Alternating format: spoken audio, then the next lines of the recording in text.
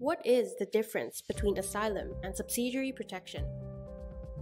Asylum procedure is the general procedure administered by the Slovak Migration Office, where they will assess whether you have reasons to be granted international protection.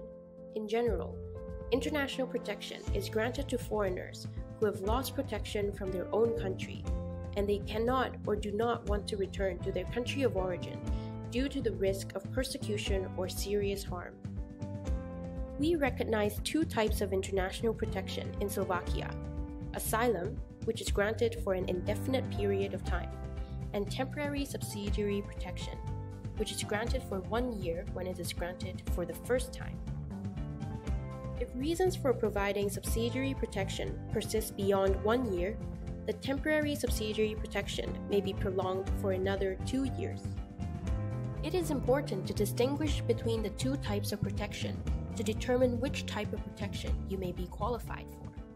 You may be granted asylum if you have a well-founded fear of persecution in your country of origin, and due to this fear, you cannot or do not want to return to your country of origin. Note that not all types of threats or inconveniences you face in your country of origin will be recognized as valid reasons for granting asylum.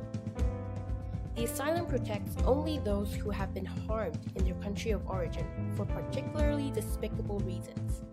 These may include racial, ethnic, religious, political opinion, or for being a member of a particular social group. It may also be an act specifically targeting vulnerable persons of certain gender or age group. The Slovak Republic also grants asylum for humanitarian reasons. However, if you fail to fulfill the conditions to be granted asylum protection, what about the conditions for granting subsidiary protection?